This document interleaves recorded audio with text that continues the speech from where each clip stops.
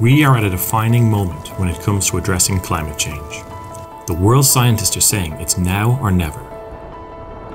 Reducing the worst impacts of climate change will require unprecedented changes within society. We need to change how we power our economies, how we produce and consume goods, and we need to fix our broken relationship with nature.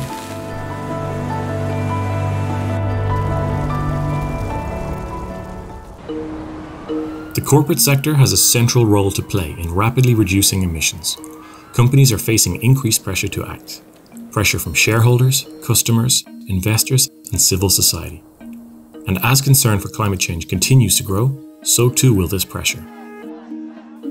Thankfully, there are signs of hope. We are seeing a massive uptake of companies setting targets in line with climate science. Companies are starting to decouple their emissions from economic growth.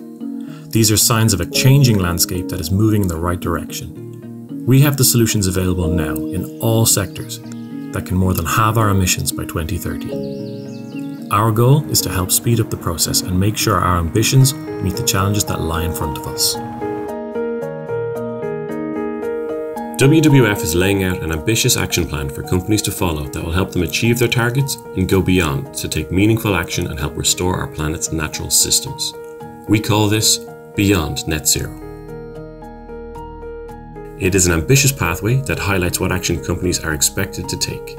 We are going beyond a simple action list and including the metrics, practical guidance, and best practices.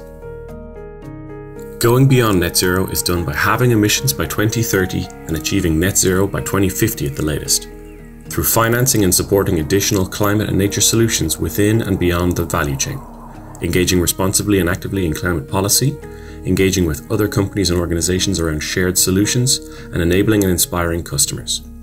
Companies can use this guidance to strengthen their climate ambitions, set clear targets, and take credible actions. No company currently reaches the ambition we're setting now, but that's the point. This is what leadership looks like in a climate emergency. We have been working with several of our corporate partners to help develop this guidance. They are part of a small but growing group of companies that have clearly understood the science, the benefits of cutting emissions, and the risks of inaction. This is only the beginning of this project. Our intention is to build on the actions listed and provide additional guidance and case studies for all businesses.